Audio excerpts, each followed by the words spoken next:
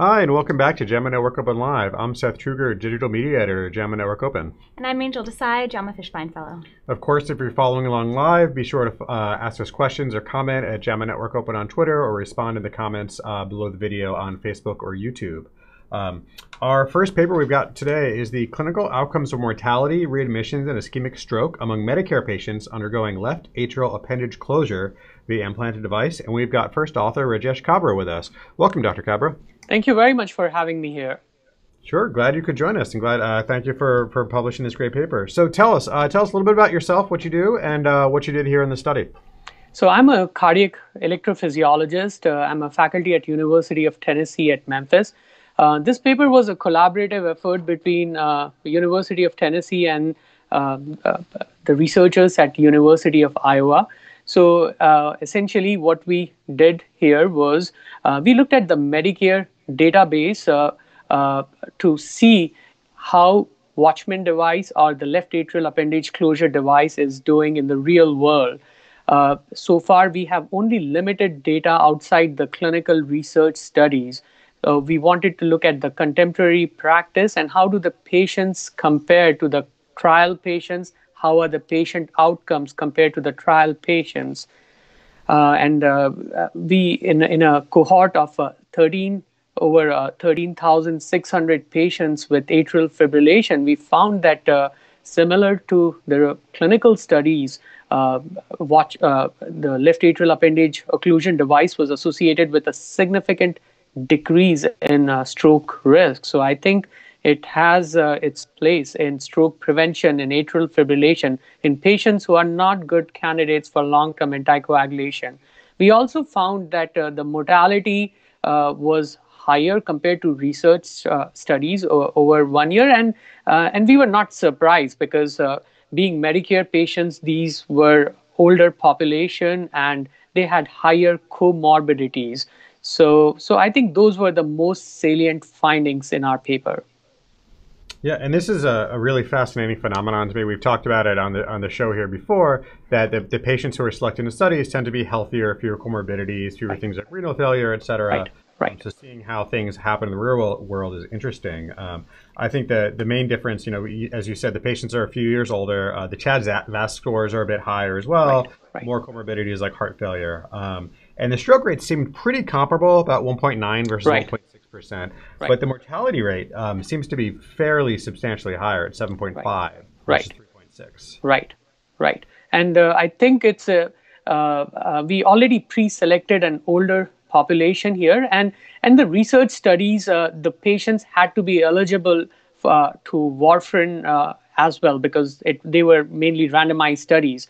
But in the real world, most of the patients who get these devices are not patients who would do well on warfarin or other blood thinners. Mm-hmm. Yeah, exactly. Older patients with multiple comorbidities are the patients who probably, in this situation, might need the anticoagulation the most, but paradoxically have the highest risk for it. Yeah. Right. I was actually just wondering, just to take a step back, as someone that's not a cardiologist or not in this sort of realm, can you actually just explain a little bit about the mechanics behind the left atrial appendage closure with this implanted device? Sure. Sort of what it is, how it works, and you've already mentioned a little bit about why it's sort of selected for some of these populations. But sure. So patients with atrial fibrillation are at a very high risk of having stroke, and over 95% of these clots originate from a small pouch in the left upper chamber called the left atrial appendage. So Watchman device is, or left atrial appendage occlusion device is a device which we implant going from the groin. So we go into the femoral veins, go transeptally to the left atrium. We find where the left atrial appendage is with echocardiogram, with angiography, and then we deploy this collapsible device. It's an umbrella-shaped device which occludes the left atrial appendage so that it is dissociated from rest of the heart.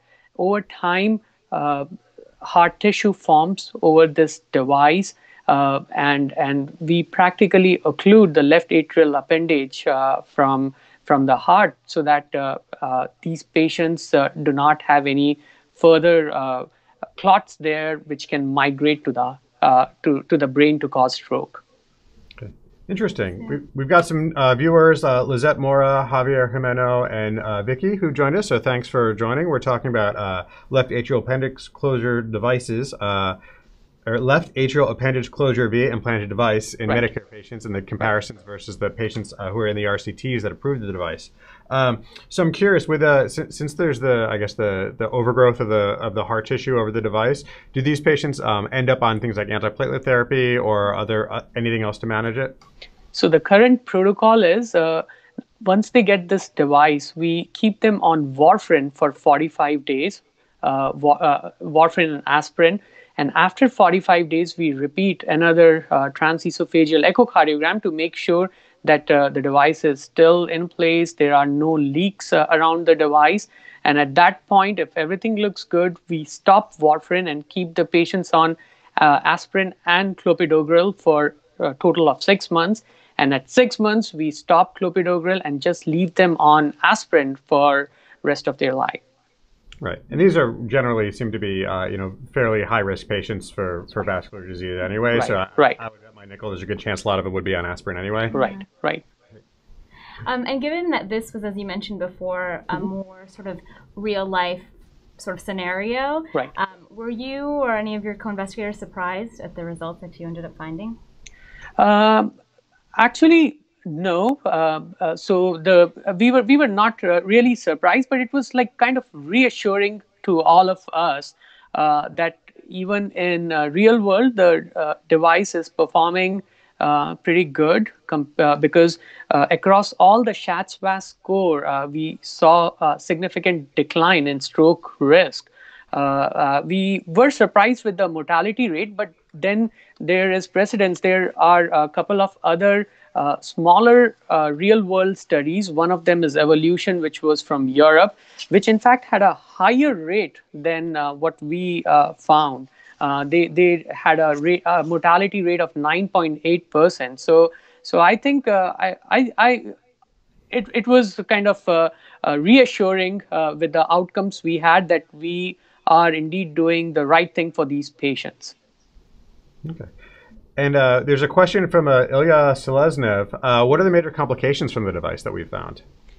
So again, these are Medicare outcome data. So all we can look at is mortality, and we can look at hospitalizations. So we already talked about mortality. In terms of hospitalizations, we kind of looked up the reasons why these patients were admitted to the hospital, and they were for heart failure exacerbation, and some patients were admitted for bleeding. So it was kind of a whole variety of reasons, and most of them were not related to the device, but to other comorbidities. But to answer the other question, what are the general complications of this device? So the main complication which we all are wary of is intraoperatively, there's risk of stroke, there's a risk of pericardial tamponade or bleeding around the heart. Those are the main ones acutely. Okay, interesting. All right, we've also got Prince, who's joined us, and we're just wrapping up. This is a great study. I always love seeing the real-world follow-up because, we know how idealized RCT situations can be. So thank you for the great work. Appreciate it. Thank you very much. Great. Bye. Take care. All right, well, we're going to move on to the table of contents rundown. Angel, why don't you start us off? All right, so this is epidemiologic trends in Clostridioides difficile infections in a regional community hospital network. So this was attempting to look at trends in the incidence of healthcare associated as well as community-acquired C. diff, I'll say, we'll try to say that again, infection among hospitalized patients. They looked at a time period from 2013 to 2017. It was a multi-center cohort study using 43 regional community hospitals in the southeastern part of the U.S. So a lot of different centers. They ended up finding a little more than 21,000 cases of C. diff. And if you look at figure 2C, I think you can see this, they found that the overall incidence of healthcare facility or healthcare-associated C. diff infections have actually gone down over this time. But they didn't have enough evidence to really assess that one way or the other in community-acquired infection. Although they did see, and this is what's in the figure, or is demonstrated really well in the figure, is that the median proportion of community-acquired infections does seem to be going up, although this finding was not significant. So sort of interesting, I think. I think we're learning a lot more about C. diff. And, you know, previously, I think when we were first seeing a lot of cases, it was sort of relegated to a nosocomial, hospital-acquired infection, but we're seeing more and more that this is an issue as well in the community. Right, yeah, and that's one of the things I know when I was in med school, we certainly considered C. diff pretty much a complication of medical care, a complication of hospitalization. Also want to welcome Steve Reno, who's joined us. Thanks for talking about C. diff, everyone's favorite hospital-acquired infection. And it's been fascinating where now we know, I think we still talk about it like it's primarily hospital-associated, but there is, you know, the risks of patients, you know, basically any patient in the community getting it is non-trivial anymore. Right. And they had talked a little about the NAP1 strain that I guess was one of the first things that we came to know about it as far as the hospital epi. And, you know, if you know much more about this than I do from the ID side of things, you know, I think we're thinking now about MRSA as community-acquired versus hospital-acquired as two really kind of different biologic strains, not just two different epidemiologies. Is that the same with C. diff? Are they two different bugs? Or is it just this is one we have a test for and we don't really know? That's a good question, actually. I don't know if I can answer that. That's all right. My sense is that, well, so in here they looked at the rates of NAP1 strains, and NAP1 is basically, these were fluoroquinolone resistant strains, and these are what actually triggered the multiple nosocomial epidemics that were occurring in the early 2000s. And so they did find that there was actually, that this strain is also present in the community, but that there hasn't really been a change in the incidence over time. So, you know, what that sort of proportion is, I don't know if I can tell you. That's right. Sorry to put you on the spot. No, not at all. It's nice to have your general knowledge on this. Yeah. And I mean, the only other thing to note is that it's no longer Clostridium difficile, it's Clostridioides. Yeah, exactly. And that was a taxonomy change in 2016. So it's always good to keep up on that. Yeah, it's always difficult when they change the names of things like this. Like I do like it when the abbreviations stay the same, so we can still call it C. diff. Like with PCP pneumonia, it's when we change it to pneumocystis jirovecii, we can still call it pneumocystis pneumonia, so it's still PCP. All right, so changing gears a bit, there's an interesting study, the TEMPO diet RCT. It's the type of energy manipulation for promoting optimum, that spells out TEMPO, metabolic health and body composition and obesity RCT. This is a one-year single-center study in the Sydney area in Australia where they randomized people to two different types of diet. The first was a moderate energy restriction, so 1 year of eating food-based diet, 25 to 35% fewer calories, versus severe energy restriction, where for the first 4 months they did severe energy restriction of 65 to 75% energy restriction with total meal replacement, so shakes and those kind of things. They had a specific program, I believe it was a commercial program, and then the rest of the 8 months, the same moderate food-based diet, moderate energy restriction food-based diet. There were 101 women, mean age of 58 with a mean BMI of 34. They found a 6.6 kilogram more weight loss in the intervention group. So this the women with severe energy restriction at 1 year, 6.6 is what, almost 15 pounds. That's pretty impressive. The downside is that there were higher rates of hip bone mineral density loss. The other thing that I thought was really interesting was that the more severely restricted group were actually more likely to stay in the trial. Right? Yeah, which is fascinating. I mentioned before my wife's a dietitian. I am very much not. I know a little bit, but not much at all about the data. But you know, I think the mantra I usually hear is the diet that is best is the one that works for you, the one that you can do. Yeah, I like that. And this is, I was again really impressed. And this is 1 year. I mean, most 1 year follow up with this kind of weight loss is really impressive. Yeah, especially not eating food. No, exactly. Yes. All right. All right, so next up we have an assessment of caregiver-targeted interventions for use of motor vehicle passenger safety systems for children. There's a nice systematic review and meta-analysis. They looked at 10 different studies. They looked at interventions to basically target parents of young kids about how to use child restraint systems, etc. They had all sorts of different interventions across the board, things like community capacity building, awareness, education, checks up, free personalized education, recommendations on appropriate car seats, fittings, free seat installations and fitting stations, which to me is the one that resonated most because my wife and I used to fight all the time. Like we had to stop talking about how to install a car seat because, or couldn't do it together because it was just, it's so difficult to do. Yeah. One of the studies I found was really interesting. They compared free seats was with education on it was more effective than a nutrition and food safety info. Right. I don't know why. Which is, it's good to know that teaching people about food doesn't help them install free car seats. But anyway, overall, the odds ratio was 0.5 of mostly self-report, not riding in the child restraint system. So basically, parents reported after these interventions about half as much risk of the kids not complying. So all sorts of limitations here. Yeah. They say that we needed more information on things like what are the actual interventions that are the most efficacious, that work the best. Things like a lot of these were single point in time and not longitudinal. I was actually impressed that they were able to do this because the interventions are so different. And, they do note that a lot of these studies are included are at high risk for bias. Right. So just to have this sort of as a base to go from is pretty impressive. Right. And what's interesting is even though there's a high risk of bias, there's low rates of publication bias here, which is always good to see in systematic reviews. Definitely. So always good stuff. All right. Next up, switching gears yet again. This group looked at switching to high-deductible health plans and discontinuation of type 2 diabetes treatments, primarily the oral med. They excluded insulin. They did a really good setup where they looked, they were using, it was the Truven market scan database. They only looked at people who had employee-sponsored insurance, and their job switched from a non-high deductible plan to a plan to only having a plan that was high deductible. They used the IRS definition at the time of a deductible of $1,250 for an individual or $2,500 for a family. But basically, there's so much selection here. Oh no, wait, there's a question. I'm sorry.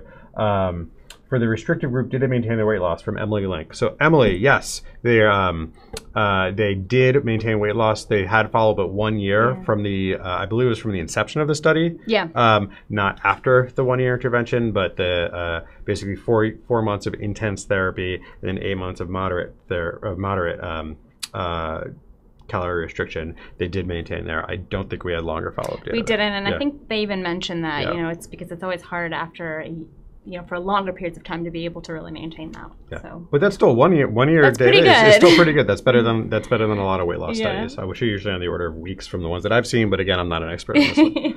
So anyway, switching back, high deductible health plans. So it's nice because there's so many different things where if you know you're going to be using a lot of healthcare or health services, you're probably less likely to have a high deductible plan. So these are people who are, as best we can tell from an administrative database, essentially kind of shoehorned into the high deductible plan. And they had about 3,000 patients. The good news is there was no overall differences in refill changes or discontinuations of medications, but there was difference in the use of branded medications, which you can see in the figure. So basically, A is all anti-hyperglycemic medications. C is the generics, but if you look, there's a crossover in the high deductible plans versus non-high deductible plans, and people were discontinuing their branded ones, which in some ways is bad because there's transition. There's always opportunities for people to lose their care completely at these kind of transitions. But it's also this shows, I think the economists are always happy about the stuff that people respond to, things like increased out-of-pocket costs. Yeah, absolutely. Yeah. I wanted to ask you, I think we've seen a few of these studies that use things like the market scan database. Can you just talk a little bit about what that is? Yeah, so the Truven market scan database, it's a proprietary database that this company runs that basically, I don't know exactly how they got the data off the top of their head, and I think there's a couple different permutations, but they basically get reports of when pharmacies charge insurance companies so that you can actually see when people are essentially filling their medications indirectly because cash is changing hands. Yeah. I'm sorry I put you on the spot. No, that's okay. I should know better because I worked on a paper using Truven a while ago. We've also got a couple more viewers, Siva B and Doker Nick. Welcome. We are in our table of contents rundown. And Angel, what is next? Let's see. I think I'm a little out of order here. Okay, perfect. Effectiveness of universal school-based screening versus targeted screening for major depressive disorder among adolescents. So this is a trial protocol for a forthcoming randomized clinical trial, with the objective of trying to see what the effectiveness of a universal school-based screening for adolescent major depressive disorder is versus targeted screening, which right now is sort of the standard of care. You know, if you see somebody, or if somebody seems to be exhibiting symptoms that are concerning for major depressive disorder, then you sort of target them for screening. And so what this study will be aiming to do is, it's called SHIELD, which I love. Mm-hmm. So they're going to be doing an RCT. It's in 8 Pennsylvania public high schools, so 9th through 12th grade. They're randomizing by grade to either getting universal screening versus this targeted screening. The universal screening is occurring through the PHQ-9 questionnaire. Mm-hmm. And the primary outcome of this study is going to be looking at the proportion of adolescents who are ultimately referred to what they refer to as a student assistance program for mental health issues, and also what that engagement is further down the road. And so I believe that they're aiming to complete all of the questionnaires by December of 2019, so soon. That's soon. That's great. So hopefully we'll see those results forthcoming. Okay, great. We got another viewer, Jeff Blitz. Welcome. We are talking about the SHIELD RCT, which is great in a lot of different ways. Really trying to identify mental health problems and people who can benefit from further mental health services in high schools, which is wonderful. Plus, there's so many great things about the acronym. Not only does it spell shit, right. The cardiologists are well ahead of us all on the acronyms. Welcome, Andrea Rivola. We're toward the end of our table of contents rundown. What's next? So we have advanced care planning claims and healthcare utilization among seriously ill patients near the end of life. So this is a retrospective cohort study from 2015 to 2018. They're using a national commercial insurance claims database. They got data from over 18,000 individuals, seriously ill individuals, and they were really trying to look at the association between billed advanced care planning encounters and subsequent healthcare utilization among seriously ill patients. I think this topic is a pretty hot topic right now. Just thinking about end of life care. Thank you. It's a hard one. And sort of what goes on in terms of the U.S. healthcare system. So what they found is that almost 5% of all of the seriously ill patients that were in this database had billed advanced care planning encounters. If you look at Figure 2, this shows the outcomes of the study, and they found that those with these billed advanced care planning encounters were more likely to actually be hospitalized, but they were less likely to receive intensive therapy, and that they also had a higher likelihood of being enrolled in hospice.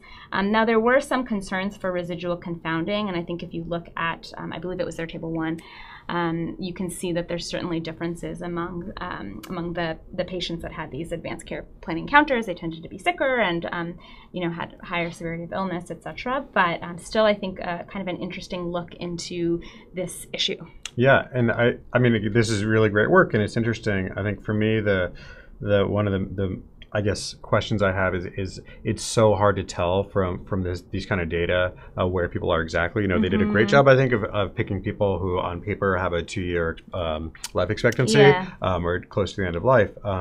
And so is it, but there's just that special sauce that clinicians have. Are docs more likely to have conversation with people who we know in ways you can't tell from these kind of, black or white data are close to the end of life? Yeah, absolutely. Yeah, and the invited commentary made a couple really good points too. That just because we're spending more toward the end of life and with certain patients, or are we actually being more respectful of certain wishes? Were these patients, because of the advanced care planning, did they do a better job of picking what interventions they were getting and not getting that other patients may not have? So it's interesting stuff. This stuff's not black and white. It's kind of like there was a paper I read recently that was looking at. I think it was one of the coordinated care papers we did, and they did a good description of how they tried to do, all these special touch points to get chronic care patients to not have to, get acute care. Right. And they ended up just finding all these extra acute care needs. Yeah, right. So the fact that, it's just less money, less dollars, less invasive care isn't necessarily always a good cause. It's, right-sizing the care. Yeah. I don't know. Were you surprised that only about 5% of all of these seriously ill patients had any sort of advanced care planning encounters? It's pretty small. Yeah, sadly, I am not surprised. Yeah. I feel like for patients who are, I don't know, have these kind of comorbidities that I see, I'm continually happy with how much advanced care planning has been done. At least the discussion's been broached, or people have at least designated a surrogate who can make decisions for them when they can't, which to me is the easiest low-hanging fruit, because we don't know exactly what's going to happen down the road. Right. But yeah, it's 5% is so low. Yeah. I'm an optimist. There's lots of room for improvement. Definitely. Yeah. Something to continue to strive towards. Yeah. All right. So we got one more? Yes. So this is a research letter, newspaper adherence to media reporting guidelines for the suicide deaths of Kate Spade and Anthony Bourdain. So this is really interesting. Apparently, there have been some studies which have demonstrated that news media coverage of suicide is actually associated with an increased risk of subsequent suicides. And the strongest association that's been documented is following newspaper reporting of celebrity suicides. And so in 2001, there were actually media guidelines that were established to try to curb this. And so this study actually wanted to see whether or not newspapers were adhering to those reporting guidelines, and they specifically kind of used the cases of Kate Spade and Anthony Bourdain. And I think part of that was not only just sort of the timeliness of it, but there had been some discussion or controversy or criticism of how Kate Spade's suicide was portrayed in the media, and Anthony Bourdain's, I think, followed shortly after. Yeah, it was just like 4 days apart. Yeah, or exactly. So these investigators looked at newspapers from all over the U.S., from all sort of 4 regions, and they had a pretty good Cohen's-Kappa inter-rater agreement. It was 0.893, so pretty good. And they found, so apparently that there are 14 guidelines. So they found that, and on average, the mean sort of guidelines that were adhered to was at around 7, so about half.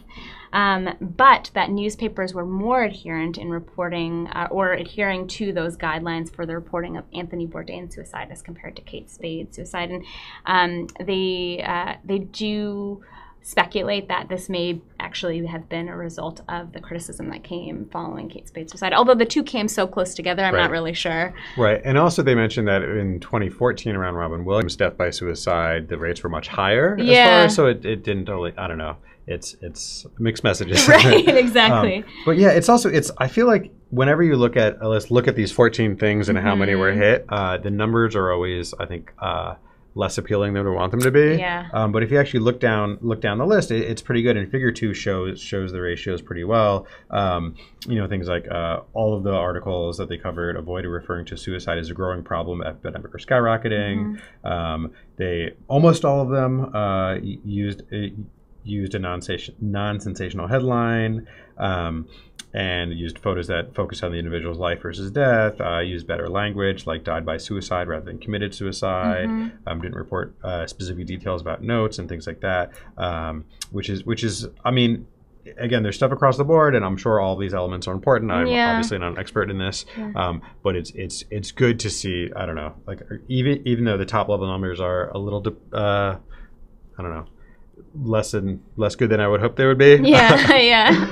It's overall still pretty good, and even if the lesson is in that period of 4 days, newspapers can learn. The flip side might also be certain things about how different people, different celebrities are treated by the media, which is a whole different topic. Yeah, exactly. Yeah. All right, we're gonna welcome Jamal Saeed, who joined us right as we're closing up. So of course, check out the podcast with the author interview is available on iTunes, Stitcher, or all the other places you can get podcasts.